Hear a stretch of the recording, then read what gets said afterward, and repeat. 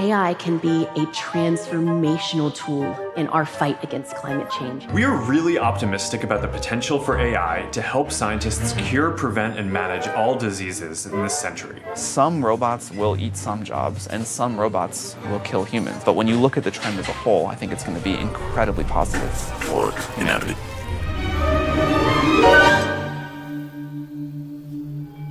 All kinds of artificial intelligence needs humans behind them, an army of workers.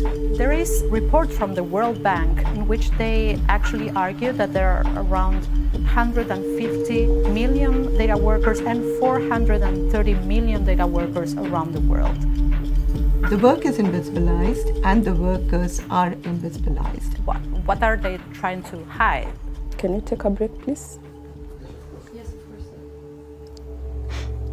A cloud is not a cloud, it's concrete, right? So it's cement. Carbon footprint, carbon emission of data center is huge because most of the electricity that they use come from fossil fuels.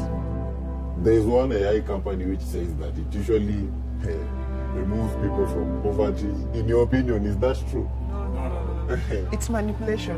It's just a punchline they use to attract people who are qualified.